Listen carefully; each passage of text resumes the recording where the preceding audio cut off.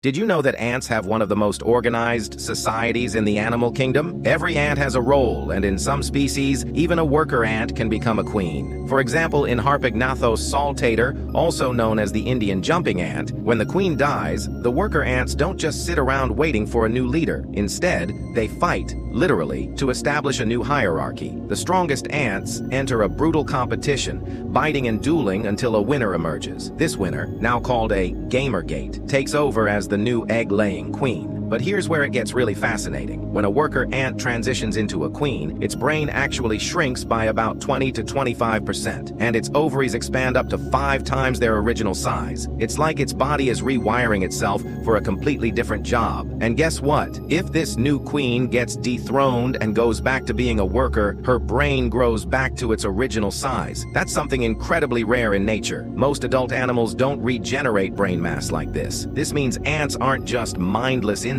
They have an incredible ability to adapt, both physically and neurologically. So next time you see a tiny ant crawling on the ground, just remember, it might have once been a queen in the making.